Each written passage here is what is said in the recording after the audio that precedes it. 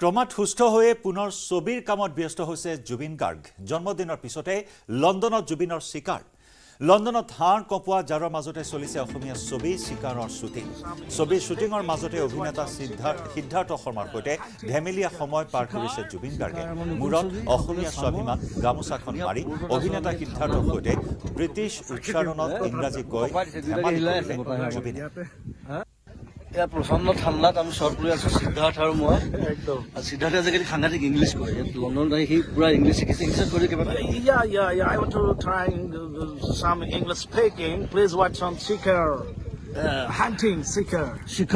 শিকার আমার নতুন ছবি সকলে চাব ধুনিয়া পোর্টত আছো আমি ঠান্ডা জলত কপাই দিছে দুইটাকে হিলাই আছে বতাহ ইয়াতে ইংৰাজী যেটো অ্যাকসেন্টটো ইনি আহিছে It's pretty cold here, right? Very cold. You're enjoying the cold, right? Very enjoying. Yes, thank you very much, Siddharth. Thank you. We'll Love you all. keep sending you new photographs, new videos. Bye. Love Shikar.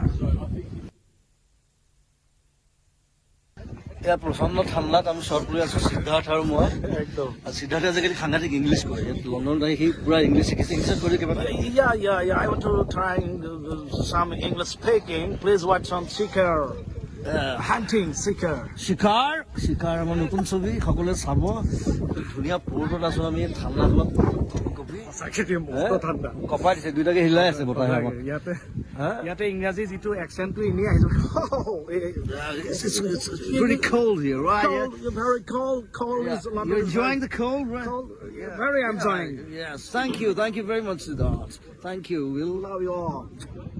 keep sending you new photographs, new videos. Bye. Love Shikar.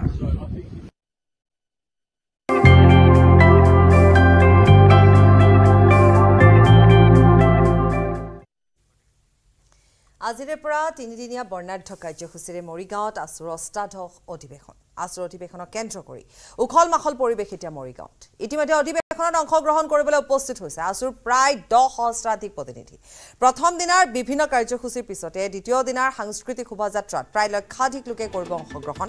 আৰু এই অধিৱেশনতে কাৰ্যকৰী কৰা হ'ব আছুৰ সপ্তদশ দুলীয়াজান অধিৱেশনত গ্ৰহণ কৰা কেইবাটাও গুৰুত্বপূৰ্ণ সিদ্ধান্ত ইয়াৰ উপৰিও বাংলাদেশৰে প্ৰত্যাপন চুক্তিৰ দাবীত লোৱা হ'ব প্ৰস্তাৱ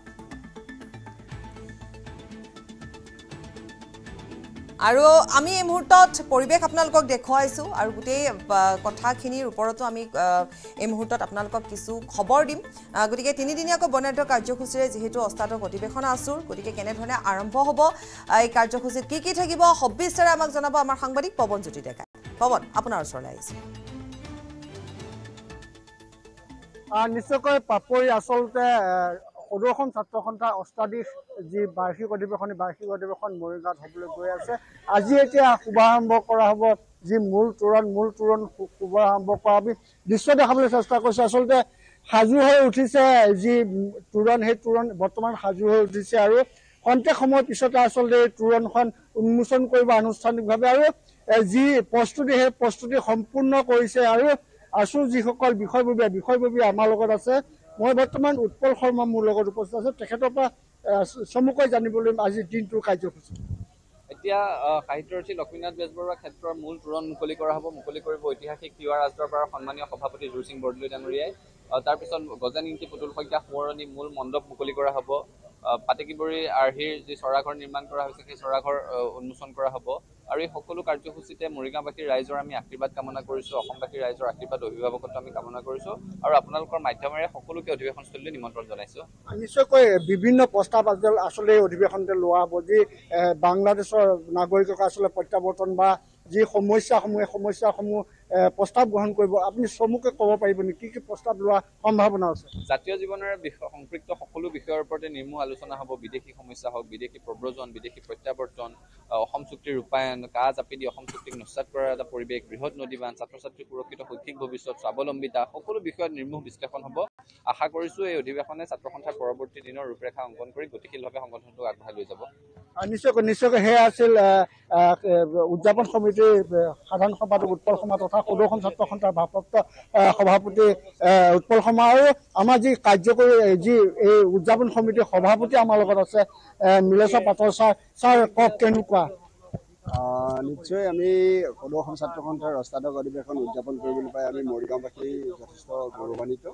আৰু এই অধিৱেশন সফল কৰাৰ ক্ষেত্ৰত আদৰণি কমিটিয়ে যথেষ্ট যত্নবান কৰিছে আৰু আমি আশা ৰাখিছোঁ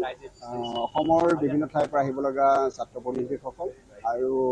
সৰ্বসাধাৰণ ৰাইজ সকলোকে আদৰিবৰ কাৰণে আমি সাজু হৈছোঁ আৰু সকলোকে আহ্বান জনাইছোঁ অধিৱেশনলৈ আহক তিনিদিনীয়া কাৰ্যসূচী উপভোগ কৰক নিশ্চয় ধন্যবাদ আৰু আমি পৰৱৰ্তী সময়তো পৰৱৰ্তী বাতৰিটো সবিস্তাৰে জনাই যাম দেখুৱাই যাম 10 সহস্ৰাধিক লোকৰ আগমন হ'ব উখল মাখল হৈ পৰিছে এতিয়া মৰিগাঁও আছুৰ মৰিগাঁও অধিৱেশন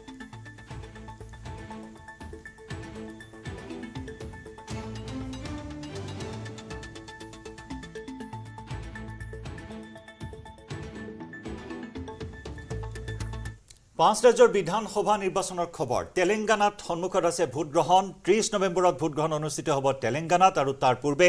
কেন্দ্ৰীয় গৃহমন্ত্ৰী অমিত শাহৰ বিশাল ৰোড শ্ব' নিৰ্বাচনী ইস্তাহাৰ মুকলি কৰাৰ পিছতে অমিত শাহৰ ৰোড শ্ব'ৰে শক্তি প্ৰদৰ্শন কৰিলে গেৰুৱা বাহিনীয়ে বিজেপিৰ 25টা প্ৰতিশ্ৰুতিৰ ভিতৰত আছে 6 মাহৰ ভিতৰত তেলেংগানাত ইউনিফৰ্ম চিভিল কোড কাৰ্যকৰী কৰা মুছলমানৰ 4% সংৰক্ষিত আসন বাতিল কৰি ওবিচি দলিত আৰু এছটিৰ বাবে সংৰক্ষণৰ কোটা বৃদ্ধিৰ প্ৰতিশ্ৰুতি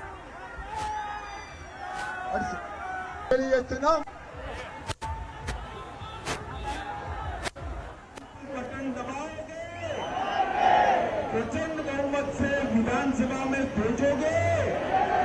तो मेरे साथ दोनों हाथ उठाओ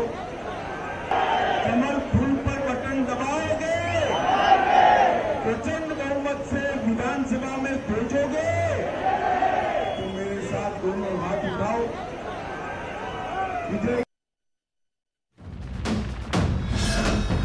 भारत और गौरव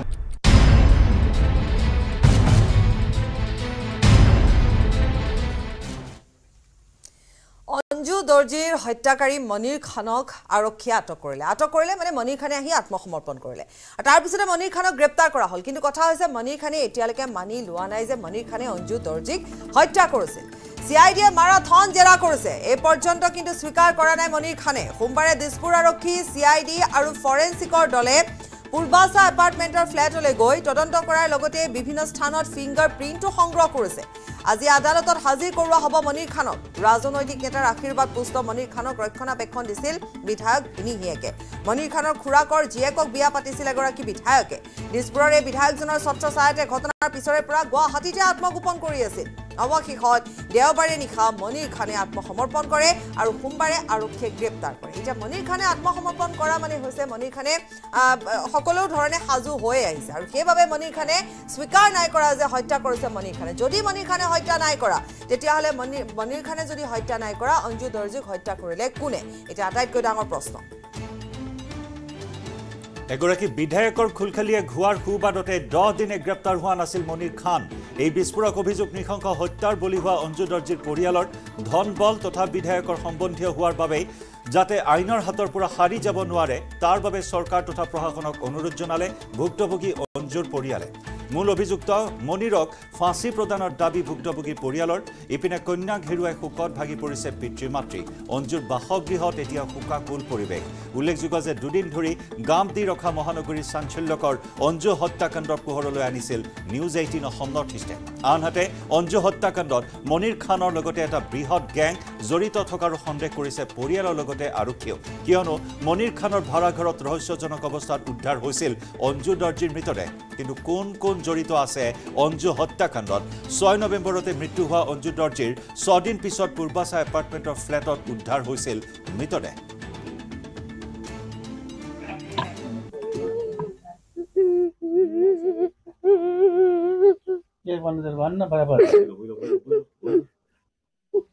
छोकरी की जिंदगी हमारी से ताकि इन्हें का शास्त्र दिवे दुख पर मुरी से वो छोकरी ताकि शास्त्र पावे लगी ताकि पूरा शास्त्र पावे लगी मैं छोकरी के जिन्न का मोरा दिसे जिन्न का करी से इधर सब तय के शास्ति दिवे अपने कान पर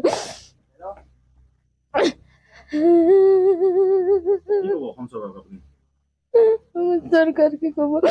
महिला का छोकरी के जन का तर भाई कि न मोरा दिसे ताई के भी न का शास्ति दी बोले मकान गरीब दुखी मन धन्यवाद आपने असम सरकार के मैं बेसी धन्यवाद दिया सही तो ताई सजाई पाबो लागे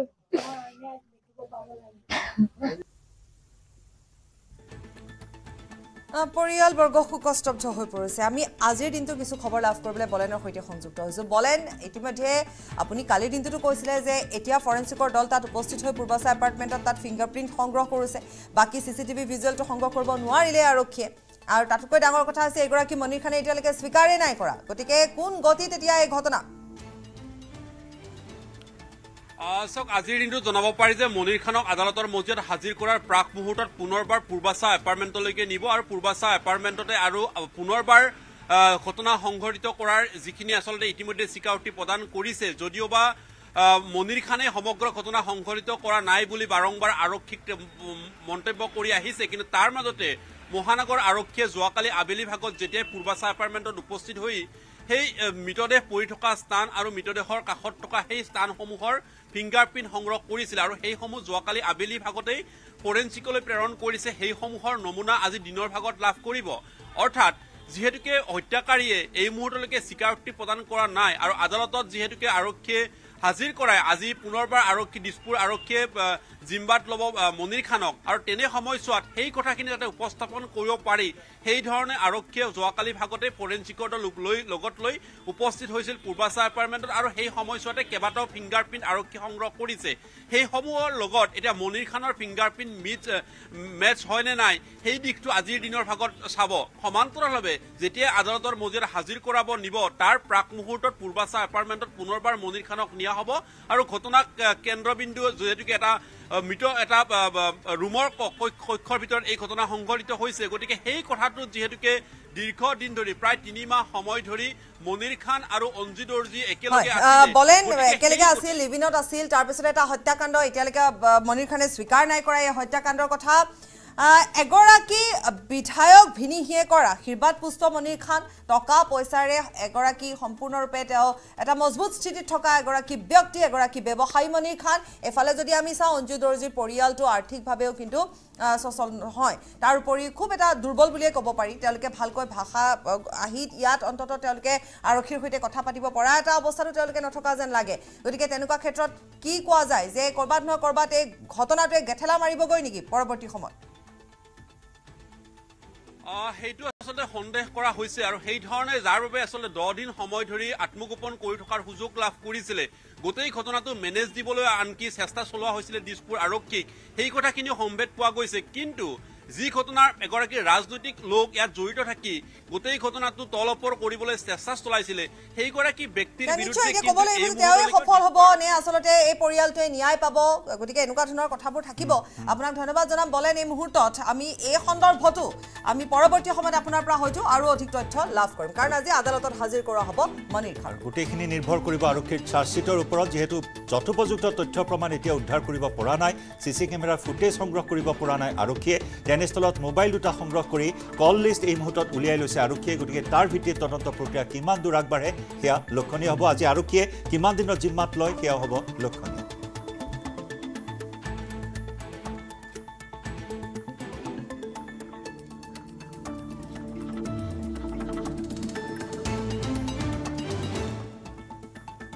ইফালে মহানগৰীৰ নাৰেংগীত ভয়ংকৰ পথ দুৰ্ঘটনা নিশা টেংকাৰৰ চেপাত মৃত্যু হ'ল এজন লোকৰ দুৰ্ঘটনা সংঘটিত কৰিয়ে পলায়ন কৰে চালক হেণ্ডিমেনে এতিয়াও মৃত লোকজনৰ পৰিচয় উদ্ধাৰ হোৱা নাই নুনমাটি আৰক্ষী উপস্থিত হৈ জব্দ কৰে টেংকাৰখন বৰ্তমান জিএমচিএইচৰ মৰ্গত ৰখা হৈছে লোকজনৰ মৃতদেহ